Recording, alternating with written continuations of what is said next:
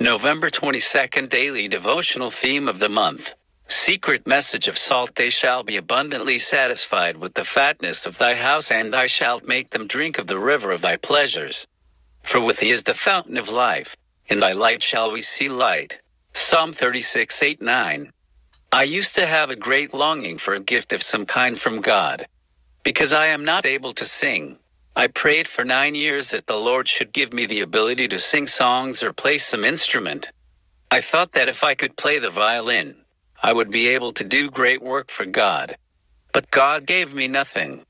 He left me without any such talents at all. Then a new desire came to me. O Lord, I only want thee. I have no other desire now. I don't want any gifts of any kind. I only want to know thee more and more, that you may become more precious and real to me.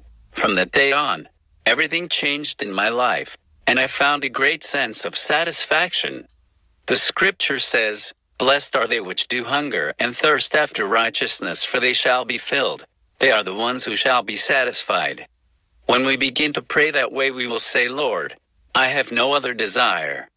I have not come to thee for any favor. I am not asking you for anything but just to be with thee forever and to enjoy thy presence and to feel thine arms around me."